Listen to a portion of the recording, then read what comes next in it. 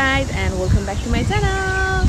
आज चाहिँ हामी Seac Pai पार्कमा छौं, also known as Panda Park or Animal Park. आज म आकृति र मेरो पति परमेश्वर कता जानुभयो पार्क घुम्न आएको. सो हामी चाहिँ तपाईलाई आज पाण्डा पार्क देखाउँछौं र पाण्डा सँगसँगै अरु एनिमलहरु पनि छ, त्यो पनि देखाउँछु. सो अब हेरौँ है त के छ. Okay.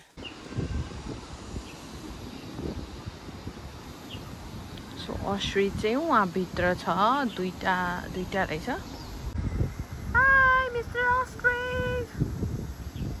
Mr. Okay, Mrs. O. I don't know. यो चाहिँ हाम्रो टिकट काट्ने ठाउँ हो. अब हामी चाहिँ पाण्डा हेर्न जाँदै छौं. टिकट काट्नु नपर्ने रहेछ. अहिले चाहिँ QR स्क्यान गरेर जानु पर्छ रे. हामी चाहिँ अब यताबाट पस्छौं.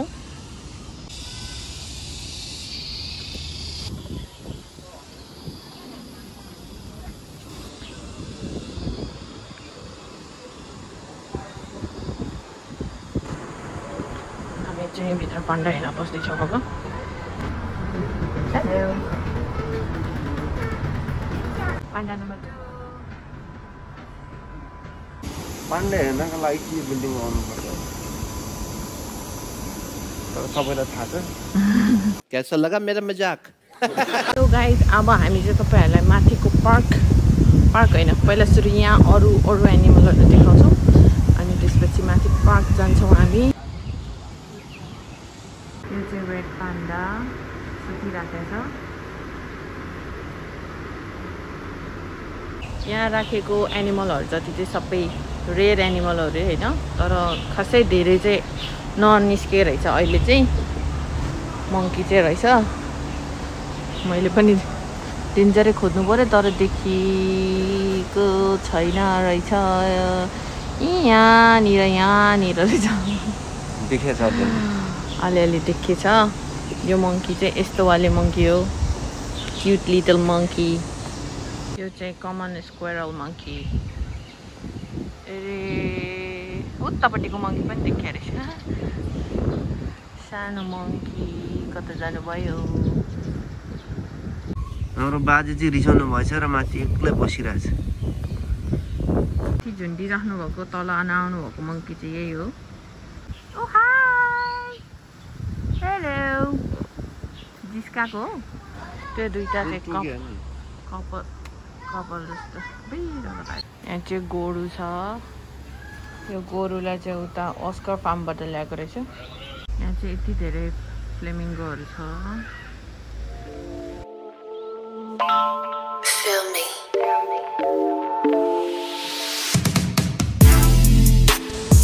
अब चाहिँ हामी माथि पार्कमा जाँदैछौँ, तर थाहा छैन खुल्ला छ कि छैन भनेर. कतिखेर बन्द हुन्छ भने थाहा छैन. आज माथि फर्स्ट टाइम जानु लागेको. खुलेपछि पहिला सुरु एकपालि गएको थियो हामी, तर त्यहाँभन्दा माथि चाहिँ जानु पाएको थिएन. अहिले चाहिँ हेरौँ खुल्ला छ कि छैन. यहाँ चाहिँ ट्रेन अनि यता बच्चाहरूको लागि खेल्ने ठाउँ छ. यता चाहिँ बसेर खाने ठाउँ. बच्चाहरूको लागि चाहिँ एकदम राम्रो छ यहाँ खेल्नलाई. जति कुद्नु मन भए पनि कुद्नु पाउँछ. मैले चाहिँ पार्क भनेको थिएँ तर गार्डन रहेछ. अब हामी पाण्डा पार्कबाट माथि चढ्दैछौँ.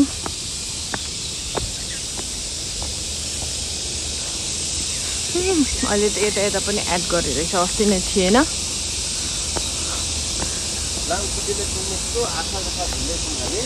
अब छिटो हिँडेन भने लाङखुट्टेले टोकेर पुरै सकाइदिन्छ. हामीलाई चाहिँ फेरि लाङखुट्टेले एकदम छिटो एट्याक गर्छ.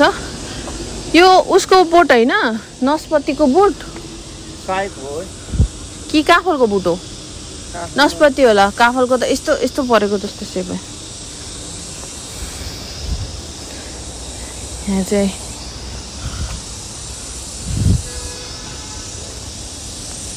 खासै केही नरहेछ. हामी तल झर्ने हैन, हामी माथि जाने हो. मलाई चाहिँ नस्पतिको प्लान्ट जस्तै लाग्यो, तर उ के हैन थाहा भएन. ल हामी चाहिँ अब माथि चढ्ने कन्टिन्यू गर्छौं.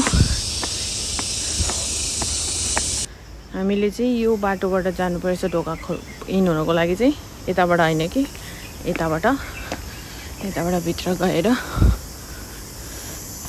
यो ढोकामा पस्नुपर्छ हामी चाहिँ यो ढोकाबाट पसेर माथि चढ्नुपर्छ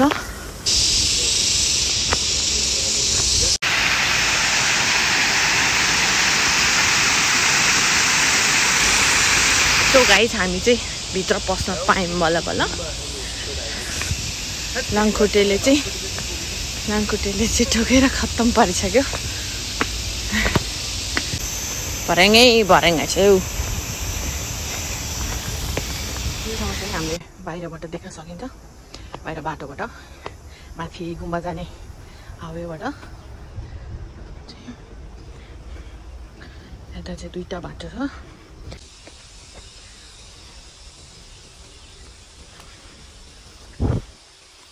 प्लान्ट्सहरु होला यो चाहिँ फ्लावर्स प्लान्ट्सहरु के सिड्स छ र यो भित्र यिनीहरुको ओहो भरे त पुरै ठाड्रै भराइरहेछ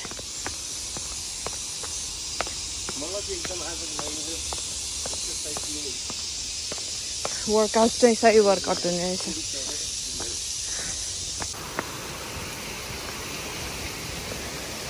पहिला हामी हाइकिङ जाँदाखेरि आउँदाखेरि चाहिँ यस्तो सबै पुरै यस्तो बनेको थिएन त्यतिखेर पानी पनि थिएन यति धेरै अहिले चाहिँ झरीको सिजन भएर होला पानी पनि झरै परिरहेछ अब चाहिँ हामी अझै माथि के छ हेर्न जाँदैछौँ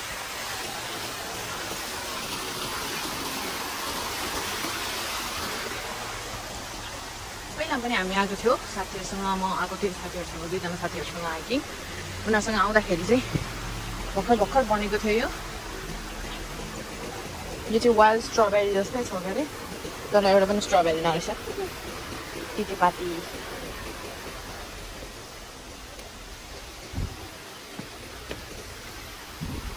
यो ठाउँ मलाई एकदम मनपर्ने ठाउँ पानी चाहिँ एकदम बगाएको रहेछ एलोभेरा रहेछ यहाँ चाहिँ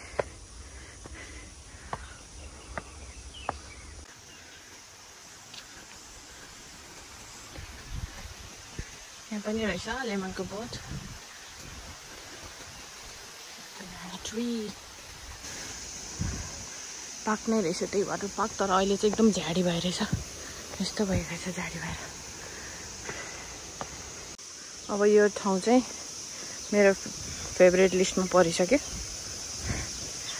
वेदर चाहिँ एकदम खराब घरि भर्खरै घाम लाग्ने भर्खरै पानी झर्ने भर्खर चाल हिल्यो भने ह्युमिड त्यस्तै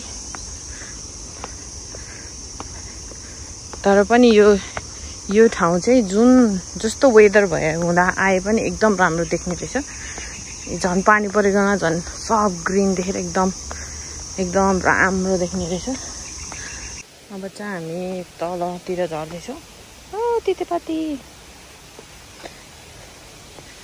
तल झर्दैछौँ हामी चाहिँ तल झरेर चाहिँ अब हामी अर्को साइडतिर जान्छौँ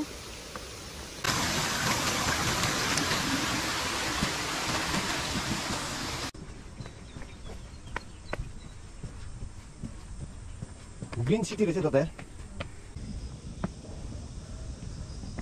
भन्ज्याङ नेपालमा यसलाई चाहिँ भन्ज्याङ भन्छ दुईवटा पहाडको बिचबाट बाटो भएको ठाउँलाई भन्ज्याङ देउराली भन्ज्याङ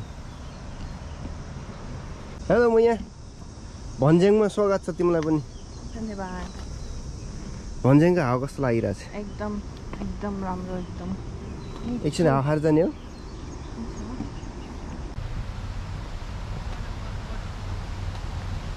त्यो बजारको बाटो चिप्लो छ पानी परेर विचार गरेर हिँड्नु भन्नुभयो अनि मैले पनि मान्छे बोलाएर यसो खुट्टा मिलाएर हिँडे जस्तो गरेको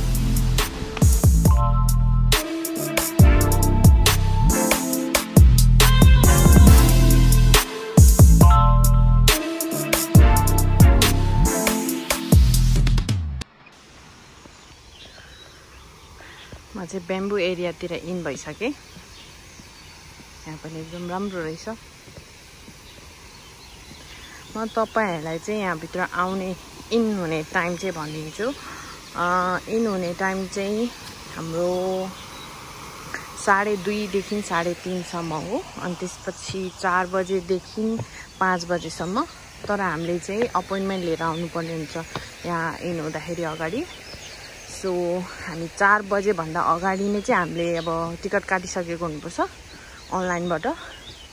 टिकट काटेर अनि 4 बजेभन्दा अगाडि इन भइसक्नुपर्छ, किनकि हामी 5 बजे चाहिँ बाहिर निस्किसक्नुपर्ने हुन्छ यहाँबाट। अनि टाइम लाग्दो रहेछ यहाँ घुम्नलाई चाहिँ, जे होस् त्यही भएर नै होला 1 घन्टा अगाडि छिट्टै आउनुहोस्। बरु 2 बजे आयो भने 2:30 बजे आयो भने इन भयो भने मजाले फोटोसोटो खिच्न अनि भिडियो गर्न घुम्न मजाले टाइम पुग्छ। यता चाहिँ रेप्टाइल्स एरिया हो क्या हो।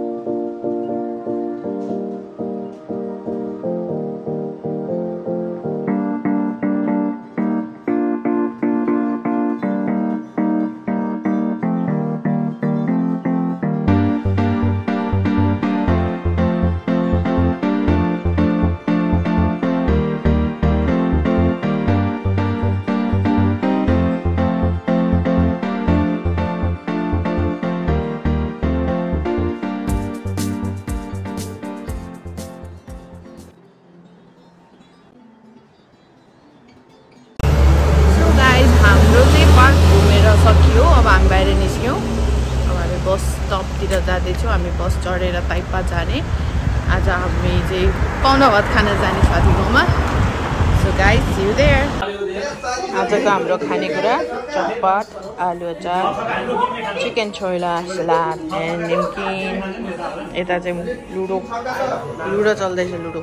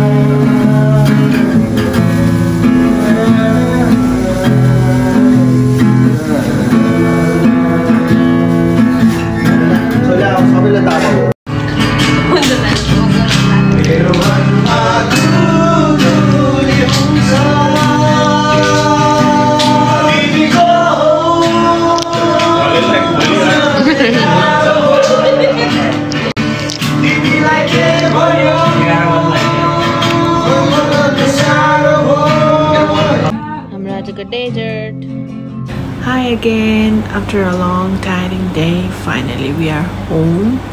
हामी चाहिँ भर्खरै घर आइपुग्यौँ, भर्खरै आइपुग्यौँ अनि फ्रेसन अप भएर चाहिँ एकछिन बस्दैछौँ। अब एकछिनमा हामी सुत्छौँ पनि। त्योभन्दा अगाडि म चाहिँ किरण र घले दाइलाई एकदम धेरै थ्याङ्क यू भन्न चाहन्छु आजको एकदम मिठो खानाको लागि। हामीलाई सम्झिनु भयो, मिठो खाना बनाएर दिनुभयो अनि दाइहरूलाई पनि धेरै धन्यवाद। यति मिठो गीत गाएर सुनाउनु भयो, एकदम रमाइलो भएको थियो त्यो पल चाहिँ। तपाईहरुले पनि हेर्न सक्नुहुन्छ दाइहरूले कति मिठो गाउनुहुन्छ भनेर। So that's it for today's vlog guys. I hope you all like my video. If you like it, don't forget to like, share, comment and subscribe my channel. We'll see you in our next video. Thanks for watching. Stay safe. Bye bye.